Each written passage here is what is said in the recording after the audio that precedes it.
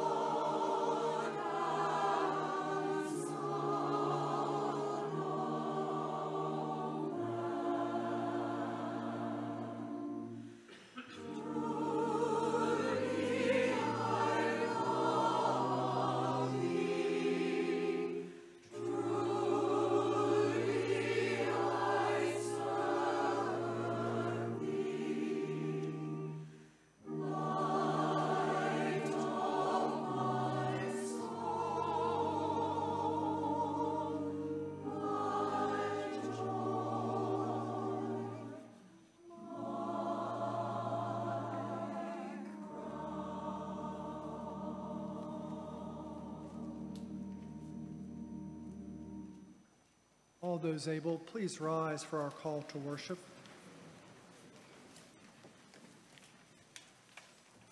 Christ is the image of the invisible God. All things have been created in him through Christ. Christ is before all things. All the universe is held together in him. Christ is the head of the church. Christ is ruler of all. Let us pray. Eternal God, you sent Jesus Christ to rule over all things and made us servants in your kingdom.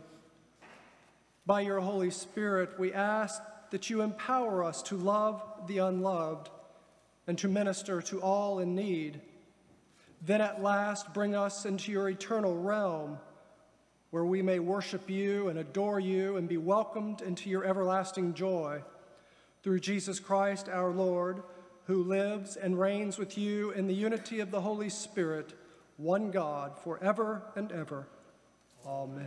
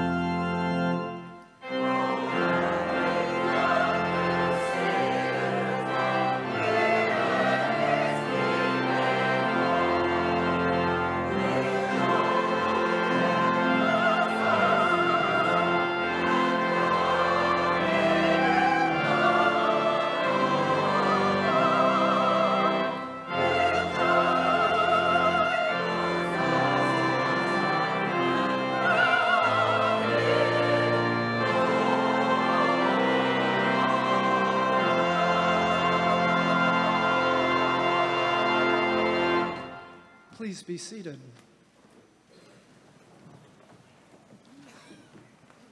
Well, good morning. It is great to see all of you here today on this Christ the King Sunday. A special welcome to any visitors among us. We hope and we pray that our service is meaningful to your faith. I invite all of you at this time to please sign the pew register, and if need be, pass the register down the pew. And I will call your attention to a few announcements. First, a big thank you to all of you from the So-and-So Ministry. You might remember a couple of weeks ago, they had a big bazaar. It was their first bazaar, and they delivered a check in the amount of $3,000 to Port in the Storm, which is the new homeless youth shelter. And so from So-and-So Ministry and myself, thank you, and thank God for your generosity.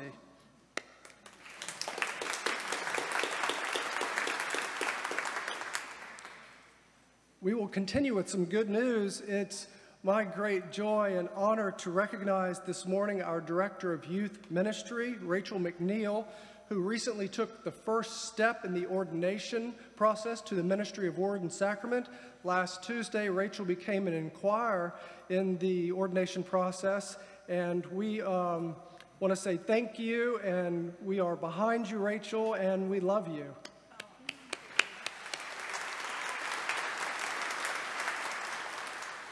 Finally, we do need a little help. As our church continues to grow, so does the bulletins. And so we need some help with the bulletin prep. You'll see this announcement on the back side of the goldenrod insert, and it won't take much, but we need some help. So maybe if you have some time on your hands, you can see there Thursdays between 2 and 3:30. We could really use the help, so please give the office a call or email us. We would greatly appreciate your help. I invite all of the children to come forward now for a moment with our Director of Youth Ministries, Miss Rachel McNeil.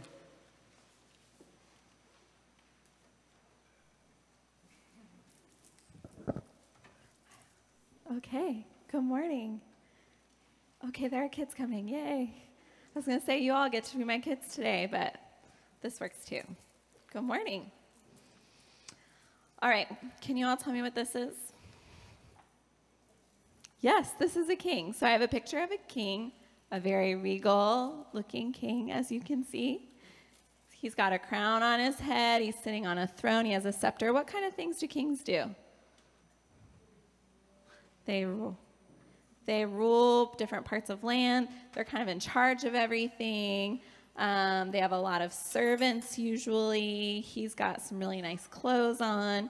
Well, today is a special day in the church calendar. Today is called Christ the King Sunday. So actually today we celebrate Jesus as our king. But Jesus is a different kind of king. So I brought a picture here of Jesus washing his disciples' feet. See, he looks a lot different than the other king. He's got very simple clothing on, no jewels. He is kneeling on the floor, and he is being a servant to his disciple and his friend. I also brought another picture of him. This sculpture is of Jesus after his crucifixion, and his mother Mary is holding him. And as we see, like, Jesus is a different kind of king. He's humble, and he serves, and we're called to be like Christ, and serve others as well. But Christ is also our eternal king, which also sets him apart from earthly kings who don't last forever. So let's have a prayer. Gracious God, we are so grateful that you sent us Jesus, your son, to be our humble, loving, gracious, and eternal king.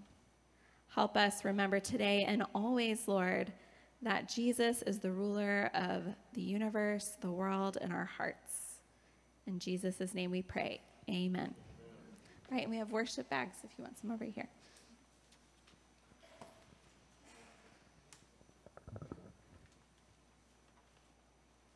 Friends, as we prepare to hear God's holy word this morning, let us first go to God in prayer. Let us pray.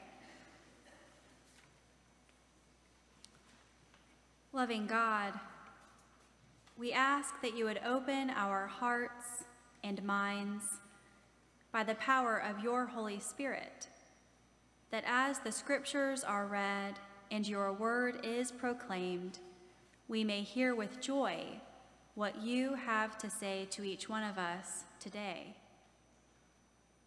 We pray all of these things in the name of Jesus Christ, our Savior and friend. Amen.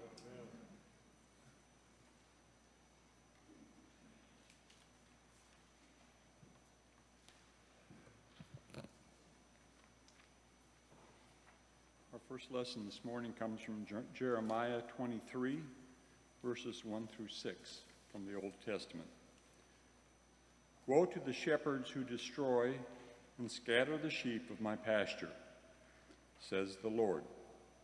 Therefore, says the Lord, the God of Israel, concerning the shepherds who shepherd my people, it is you who have scattered my flock, and have driven them away, and you have not attended to them. So I will attend to you for your evil doings, says the Lord. Then I myself will gather the remnant of my flock out of the lands where I have driven them, and I will bring them back to their fold, and they shall be fruitful and multiply. I will raise up shepherds over them who will shepherd them, and they shall not fear any longer, or be dismayed, nor shall any be missing, says the Lord. The days are surely coming, says the Lord, when I will raise up for David a righteous branch, and he shall reign as king and deal wisely, and shall execute justice and righteousness in the land. In his days, Judah will be saved, and Israel will live in safety. And this is the name by which he will be called, the Lord of our righteousness. The word of the Lord. Thanks be to God.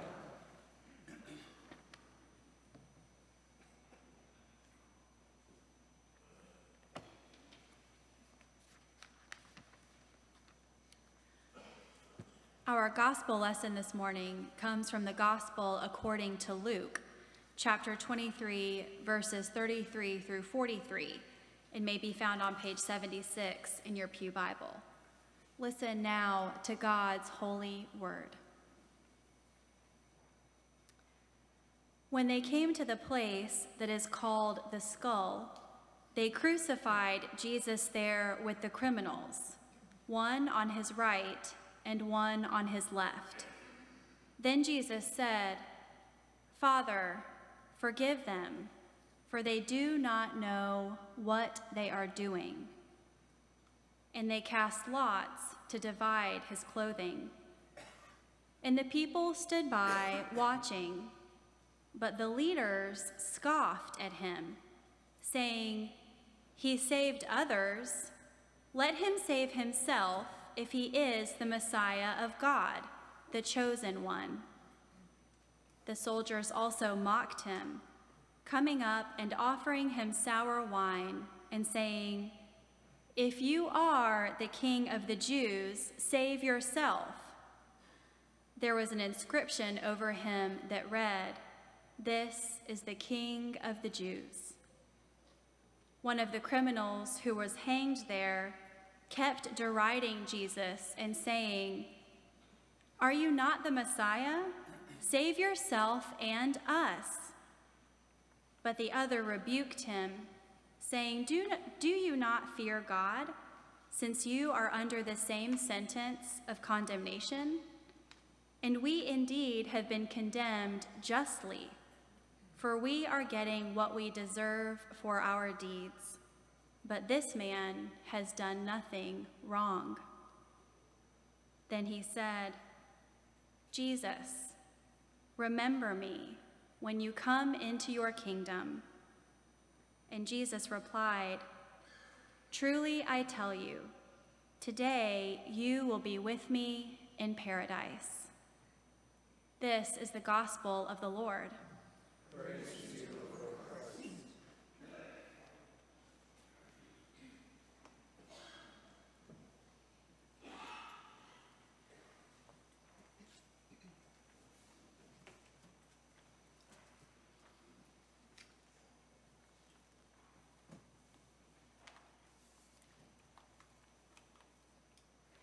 If it weren't for the crucifixion, the story of Jesus would be a lot more enjoyable. I mean, who can't get behind a guy who believed in loving people and doing good to others? But the whole crucifixion thing is where Christians get into muddy waters. If it weren't for the ugly death on a device of torture, if Jesus died of a ripe old age, peacefully in his sleep, the entire message of the gospel would be a lot more palatable.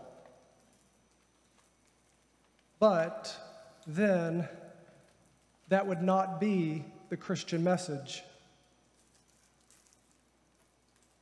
Jesus hung on a cross, suffocating to death, and that is how people died when they were crucified. Their lungs collapsed.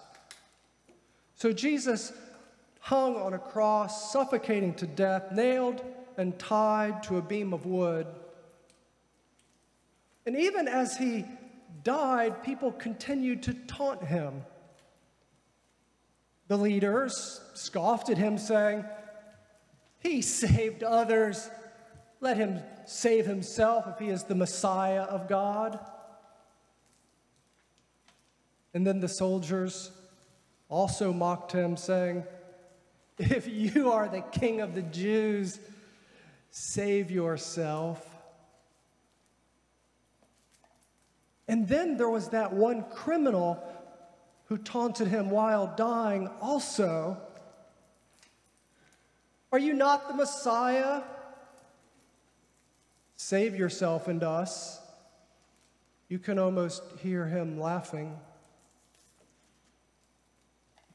The Gospel of St. Luke leads us from a sweet little birth story with shepherds and singing angels to a bloody death in 23 chapters. In 23 chapters, God incarnate goes from a cooing baby to a criminal king on death row. But you should know that in the entirety of the book of Luke, Jesus never claims to be a king or the Messiah. In fact, Jesus never directly claims any grandiose title for himself at all. And yet, there he hangs as a criminal king. Today is Christ the King Sunday. Today is the day that we remember that Christ is ruler of all. Today, Christ the King Sunday is the last day of the Christian liturgical year. Next week begins a new Christian year with Advent. On Christ the King Sunday, we are called as Christians to remember who we pledge our ultimate allegiance to.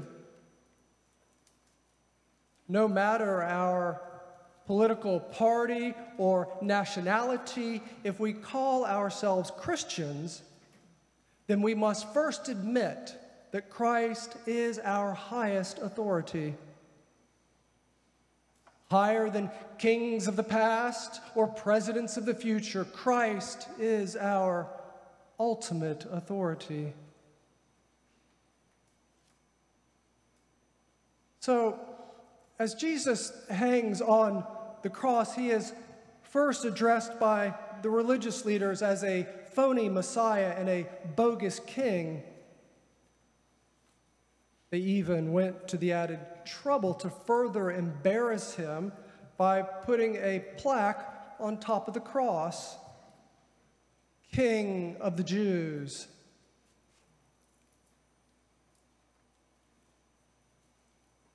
It's interesting to note that in the text, before the accusations of the religious leaders and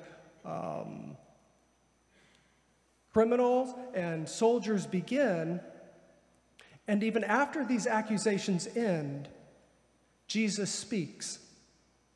Jesus speaks on the front end, and Jesus speaks on the back end. His words are bookends. They're the bookends of the last moments of his life.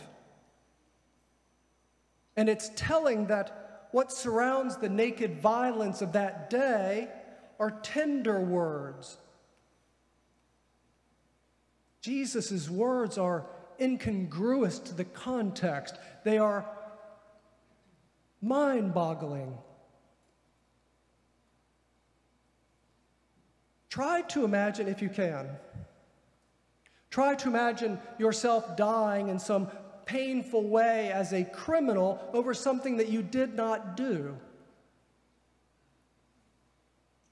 There, as you are dying painfully, now you have people mocking you, taunting you.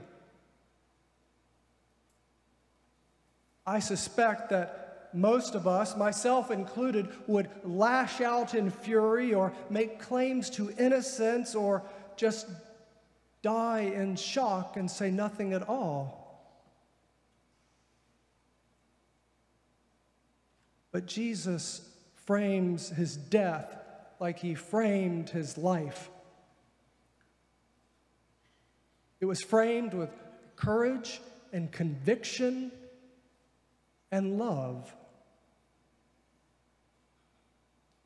Remember what he said as he's being crucified. Father, forgive them, for they know not what they do.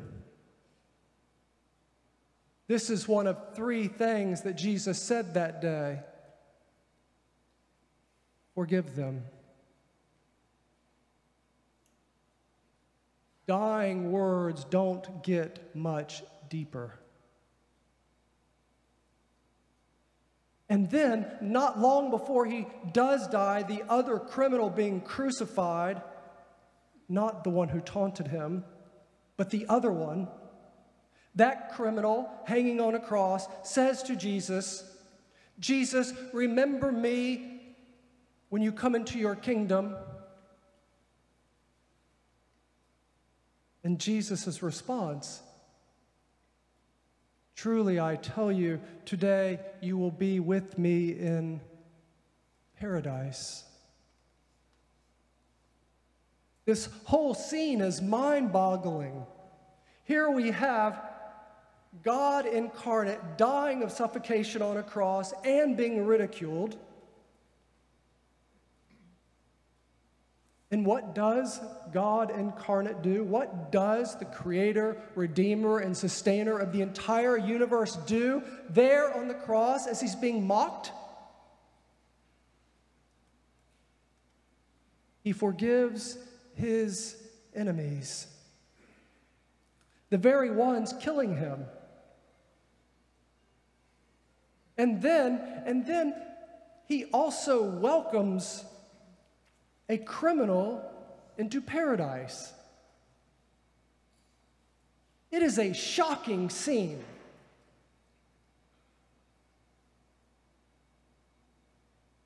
The bottom line, or at least one of the bottom lines, is this. Jesus' death is meant to alter our perspective on life. The words recorded are supposed to alter how we treat our enemies and criminals. Jesus' death is supposed to transform how we think and how we live.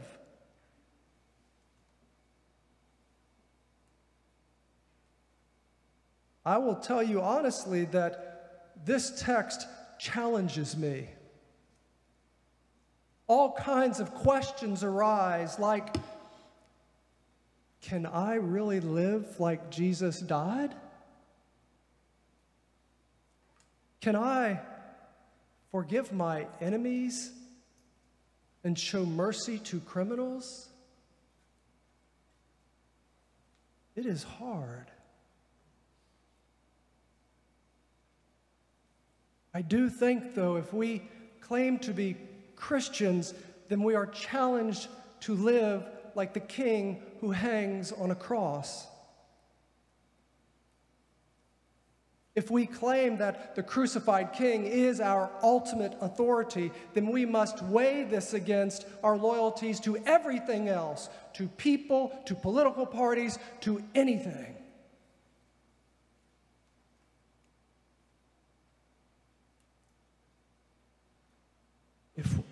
If we claim that the crucified King is our King, then we will govern ourselves like he governed himself. We will live by the law of love. We will show forgiveness and mercy. And one day, like that criminal on the cross, one day we too will be welcomed into paradise. To God be the glory, today and for all eternity. Amen.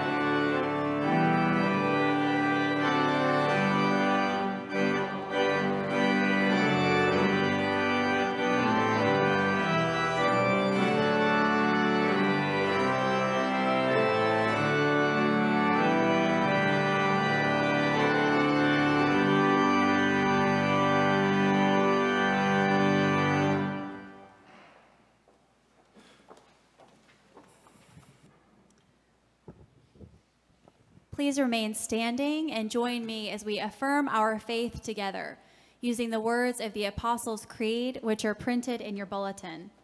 As one body, we say, I believe in God the Father Almighty, maker of heaven and earth, and in Jesus Christ, his only Son, our Lord, who is conceived by the Holy Ghost, born of the Virgin Mary, suffered under Pontius Pilate, was crucified, dead, and buried. He descended into hell. The third day he rose again from the dead. He ascended into heaven and sitteth on the right hand of God the Father Almighty. From thence he shall come to judge the quick and the dead. I believe in the Holy Ghost, the Holy Catholic Church, the communion of saints, the forgiveness of sins, the resurrection of the body, and the life everlasting. Amen. Please be seated.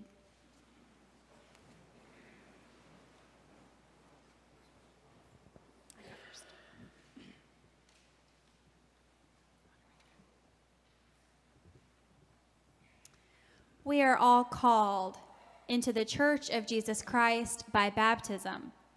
Within the community of the church, some members are called to particular service as deacons, as ruling elders, and as teaching elders or ministers of word and sacrament.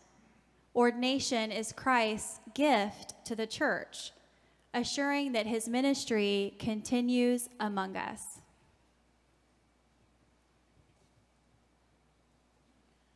Representing the one holy Catholic and Apostolic Church, the session of Memorial Presbyterian Church now ordains and installs Skylar Kyle to the office of ruling elder.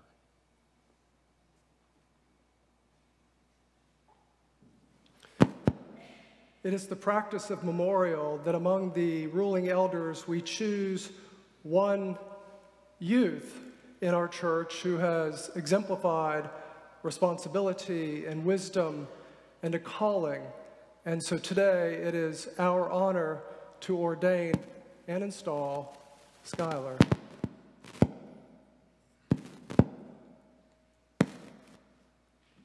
Skylar.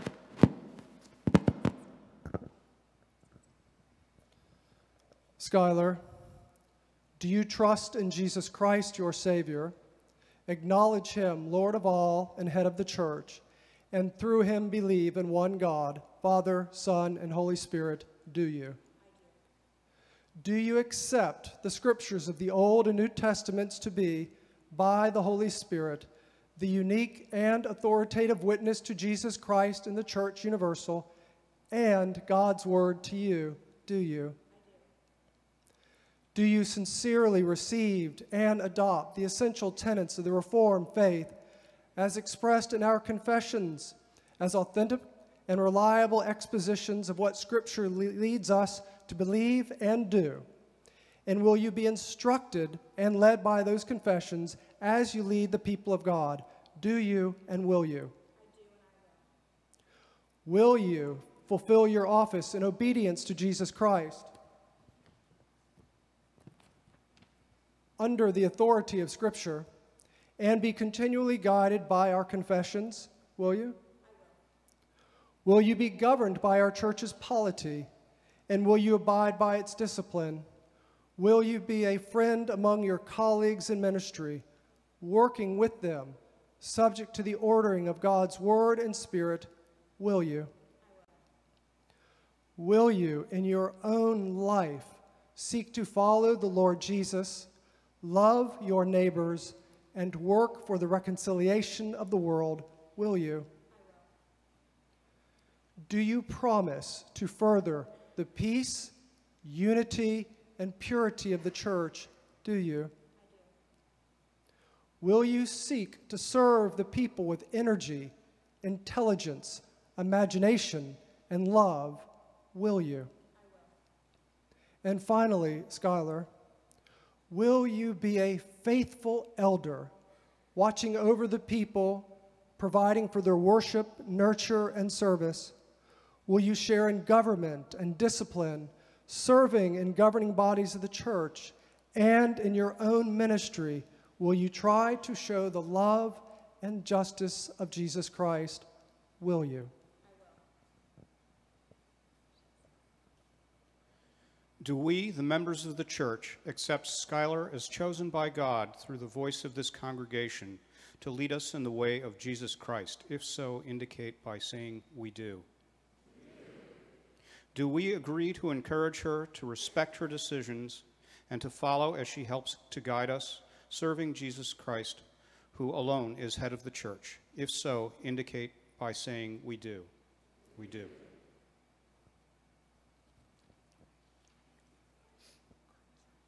I'd like to invite any currently serving elders or deacons to join us up here at the baptismal font for a laying on of hands, if you are currently serving as an elder or a deacon in the church.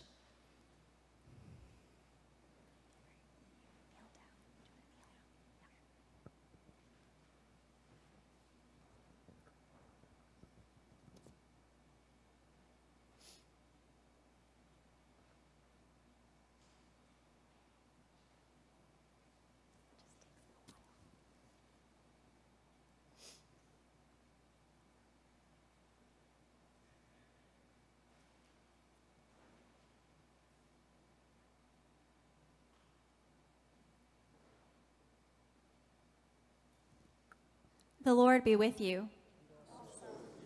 Let us give thanks to the Lord our God.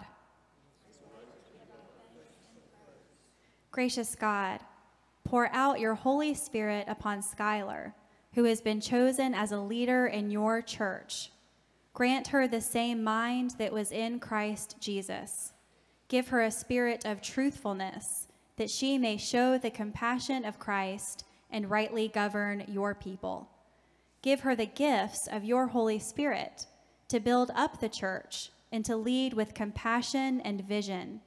In the walk of faith and for the work of ministry, give her gladness and strength, discipline and hope, humility, humor, courage, and an abiding sense of your presence. And all of God's children say, Amen.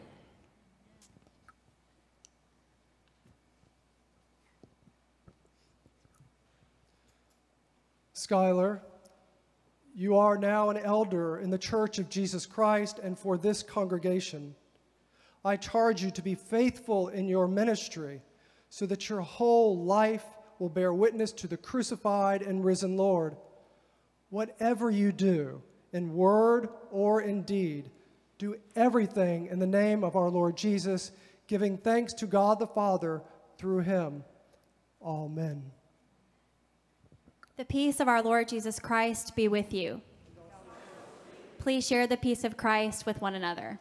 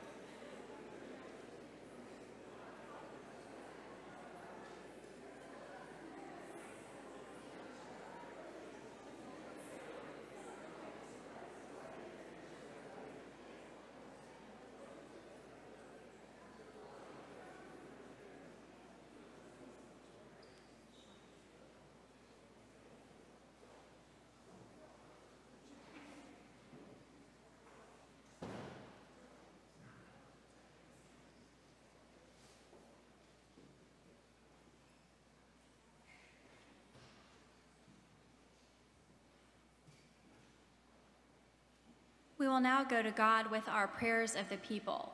Please note that today our prayers of the people will be read and prayed responsively. So you can look in your bulletin to see our responsive prayers of the people. Let us pray. Gracious God, rejoicing in your blessings, trusting in your loving care for all, we bring you our silent prayers for the world. We pray for the created world.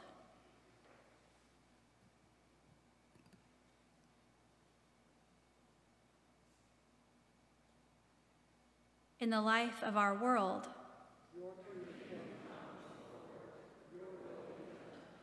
we pray now, O God, for our country.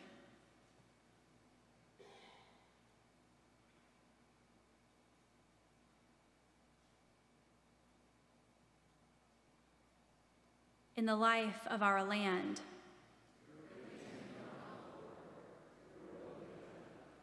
We pray for people in need.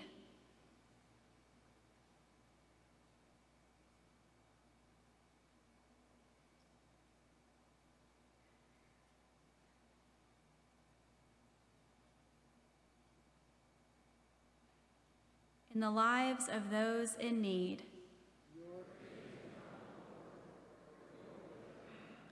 We pray for family and friends.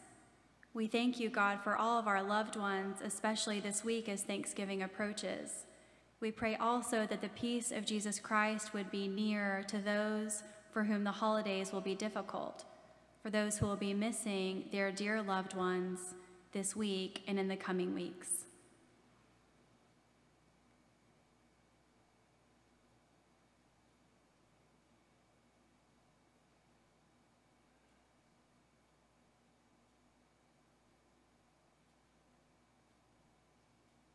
In the lives of those we love.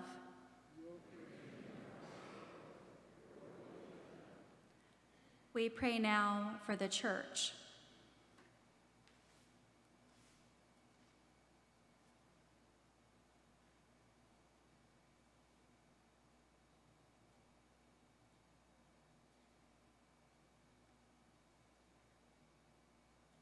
In the life of your church. Eternal God, we give you thanks through Jesus Christ our Lord, to whom with you and the Holy Spirit be all praise and glory forever. Amen. And now as one body, we pray together the prayer that Jesus taught his own disciples, saying together, Our Father, who art in heaven, hallowed be thy name. Thy kingdom come, thy will be done, on earth as it is in heaven. Give us this day our daily bread, and forgive us our debts, as we forgive our debtors. And lead us not into temptation, but deliver us from evil. For thine is the kingdom, and the power, and the glory forever. Amen. Friends, Scripture reminds us that to whom much is given, much is also expected. So with joyful and grateful hearts this morning, let us now give back to God with our tithes and our offerings.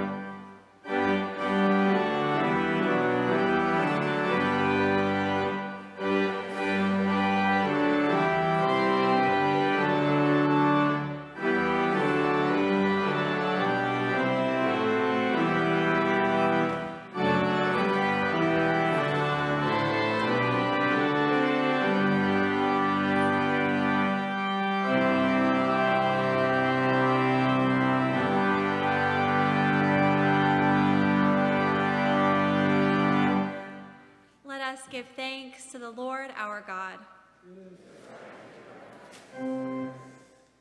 We thank you, God, for setting us in communities, for families, for friends, for companions at work, for the kindness of strangers, and for children who offer us hope for the future. We thank you.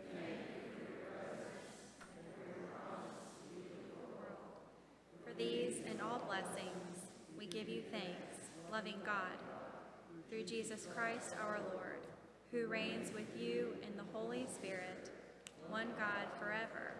Amen.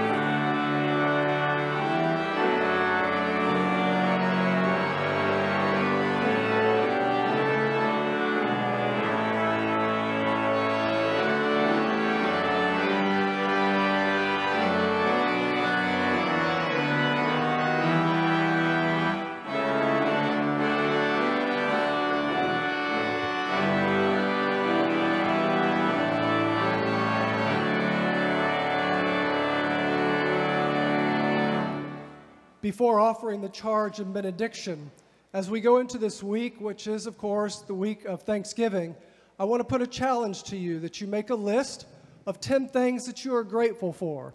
And I'm going to check with you.